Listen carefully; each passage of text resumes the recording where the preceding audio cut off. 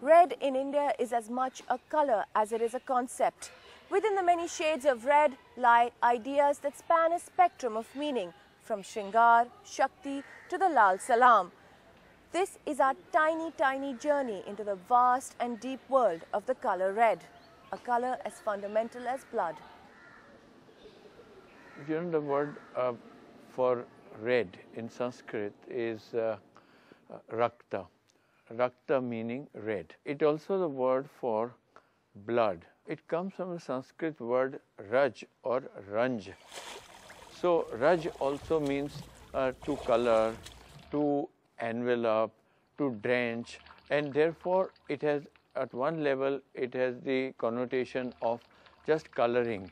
So you dye a cloth, At another level, it also means being soaked in emotion. So when somebody is watching a performance and gets extremely emotionally moved, then you say he's Ranjit or she's Ranjit.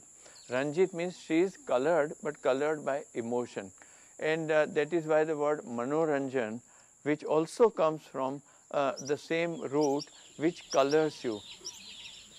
Red as a colour of performance is most vividly etched in Kerala, where in the lush greens of the state, the colour stands out as a striking and somewhat symbolic contrast. Traditional Kerala costumes, the major colour is white and sometimes off-white with a little bit of golden tone to that. There is very little other colours that are used either by men or by women. And in that sense, red becomes a performative colour. The appearance of red, the use of a red uttariya around the waist or the use of a red band on the shoulder is indicative of the change of that person from being an ordinary person to that of a performer.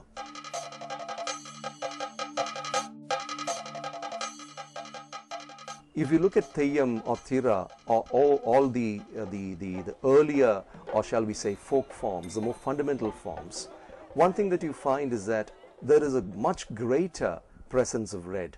Red there seems to indicate something, a greater form of life, a higher form of life.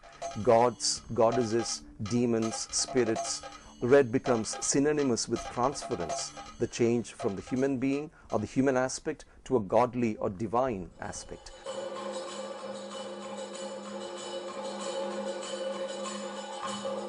Moving from Theyyam to forms like Kathakali or Kudiyattam, one finds that there is a much more systematic semiotic at work in there, where there is a kind of binary being constructed between green and red, where the green stands for heroism, for valor, for goodness, etc. Rama and Krishna or Yudhishthira are all green makeup, while Duryodhana or Dushasana, for that matter, is primarily punctuated by red.